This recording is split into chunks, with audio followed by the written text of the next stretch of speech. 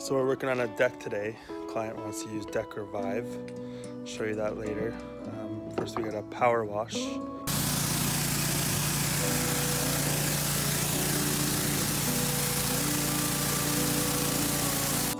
Okay, looks like we got the deck mostly power washed here.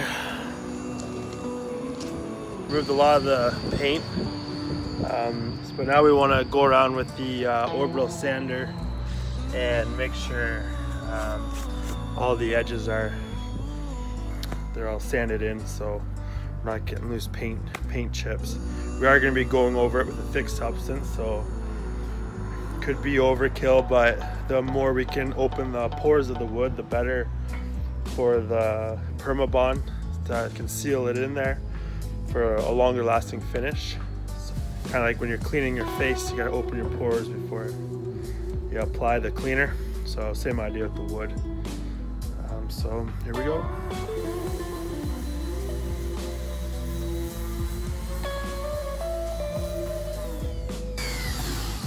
I like to keep 3 boards at a time so I remember where I've been.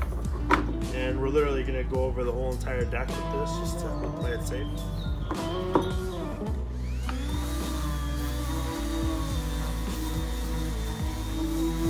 Some broken boards, so we are going to be replacing that. Fortunately, some of the screws were stripped, so we have to carefully pry this out not to damage the other boards.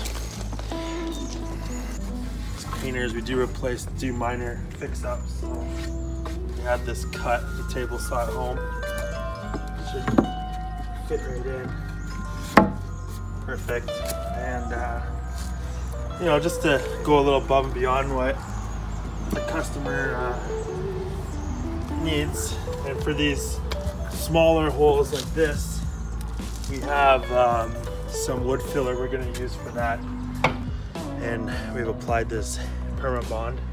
It's an extremely aggressive bonding agent, so as you can kind of see, it goes across the wood and almost hardens it, and gives it something firm. And then over top we're gonna put this thing. It's called Deck Revive, okay? And it's the color we've chosen mixed with some kind of cement like powder, and it's gonna be like a firm structure. I'll show you the application around the corner. I'm gonna brush it along there. We're just starting with the edge. We'll work across the whole deck with a brush soon. Alan's cleaning another brush, and that's the substance there. So I just applied the Deck Revive. Just want to show you.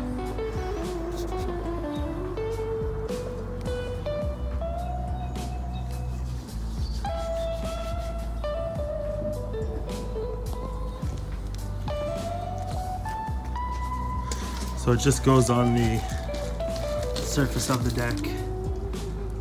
We didn't do the face here, just up to here, and it's a slightly darker color.